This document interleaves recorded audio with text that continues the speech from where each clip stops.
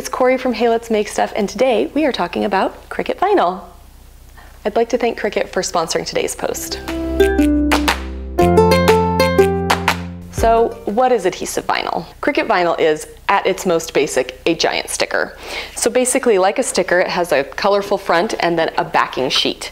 You can use your Cricut Explorer, Cricut Maker, or Cricut Joy to cut out all sorts of shapes and apply them to different bases and blanks.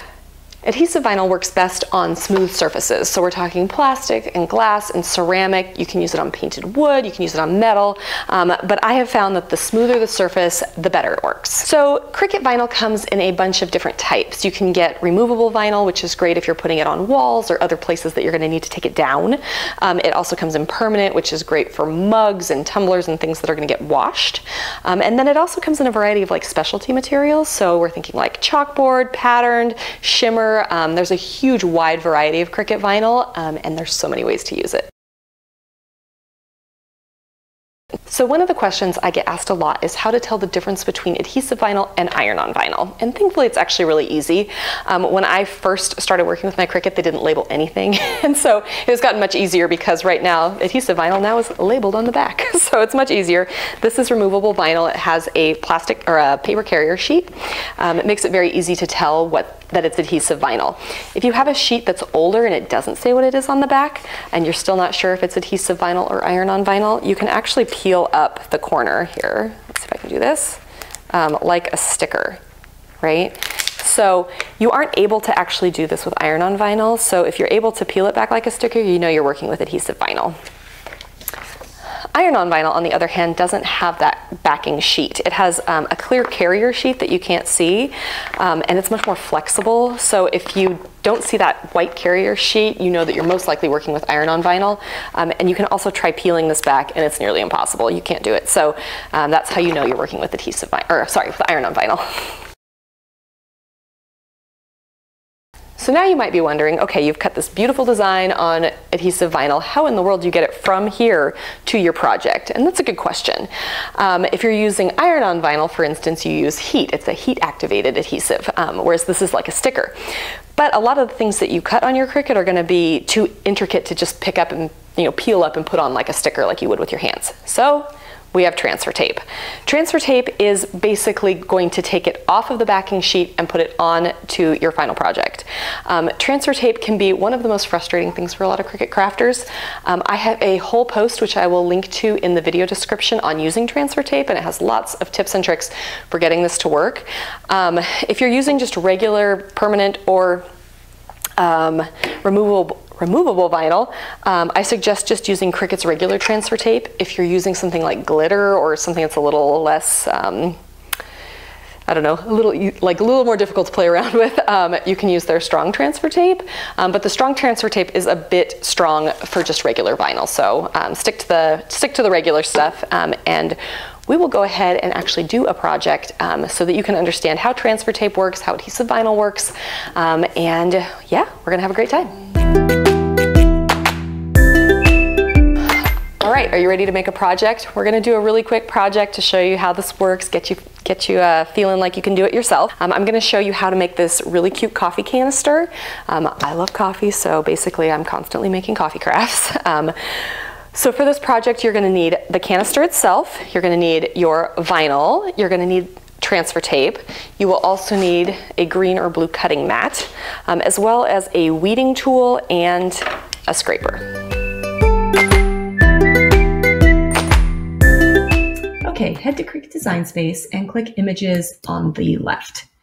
So I've already actually searched for this coffee image. I'm going to leave the Cricut Design Space number, which is up here, in the video description so that you can find it if you'd like to make this. But you can also search for coffee.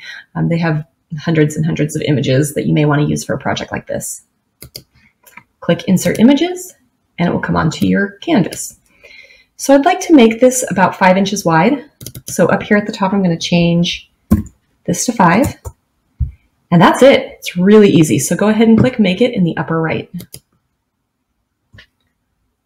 From here, you'll see in the Prepare screen your image on the Cricut mat. Unlike iron-on vinyl, you don't need to reverse or mirror your image. So go ahead and click Continue. And then Cricut Design Space will connect to your machine. Set your material to vinyl. Make sure you have the fine point blade loaded into your machine, and then you can load your mat and your machine will cut it. Start by placing your adhesive vinyl with the color side up on your mat.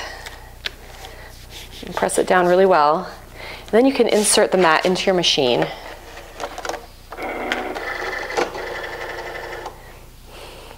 And then you can click cut.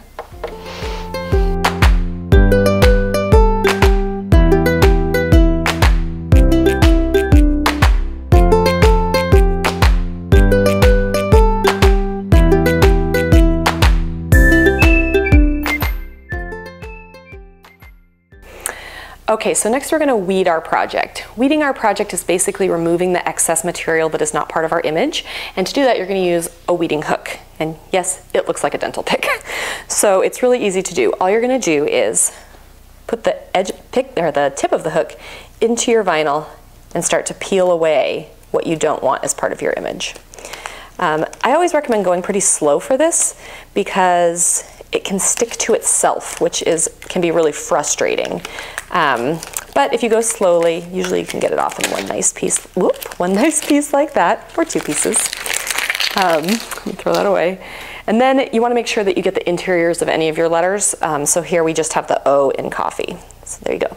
And you can see now that we have the image that we're going to want to put onto our canister. So like I said before, getting this image from here onto the canister is not exactly easy. So we're going to need something called transfer tape. So here's our transfer tape. It also, like the adhesive vinyl, has a paper backing. So what you're going to do is peel back the transfer tape here, which honestly, it can be a little fussy, but just work at it.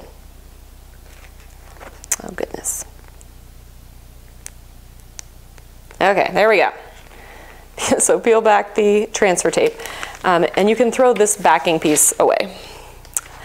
And you'll have this clear transfer tape. So go ahead and put that over your image. This is much bigger than it probably needed to be, if I'm being honest. And try and get it flat down over your image. And then you can use a scraper, which is a tool that looks like this. The scraper allows you to sort of burnish the transfer tape onto the image. This will help it stick. You can also, on images like this, just use your fingers. I find that fingers are also just pretty effective for this. So my favorite way to remove any material from a Cricut mat is to actually flip it over. So if we flip our mat over and then peel back, you can actually easily peel the mat away from your project, and that keeps your project from curling or creating bubbles. It's absolutely the best way to remove anything from a Cricut mat. Okay, so now you can see that we have our image with the transfer tape on top of it. So the best way to get the image onto the transfer tape is to peel the backing paper away like this. If you have parts that don't want to stick, you can use your weeding tool or your fingernail to help to get them stick. This is actually sticking really nicely. So there we go.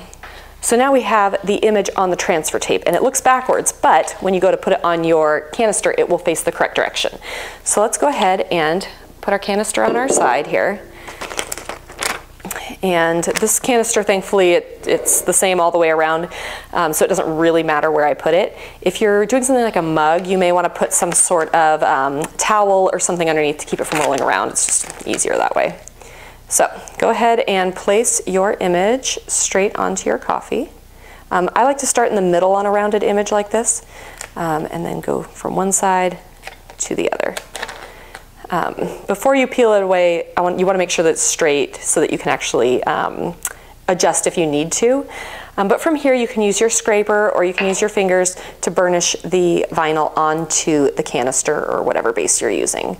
I just like using my fingers for curved surfaces. I just think it's a lot easier.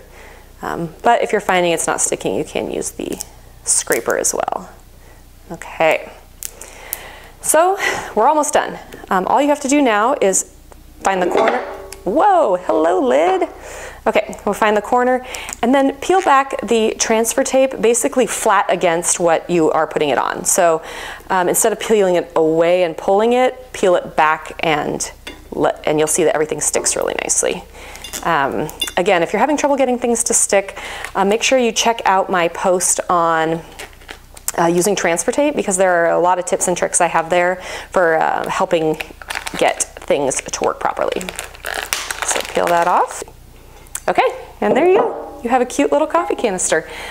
If you have any questions about using adhesive vinyl, transfer tape, anything, please leave them in the comments. I know that this can be kind of a frustrating material, and I really want to be able to help you make it work. That's like my biggest goal here, is just to let you use your Cricut more. So I hope you had a fantastic time today learning how to use adhesive vinyl.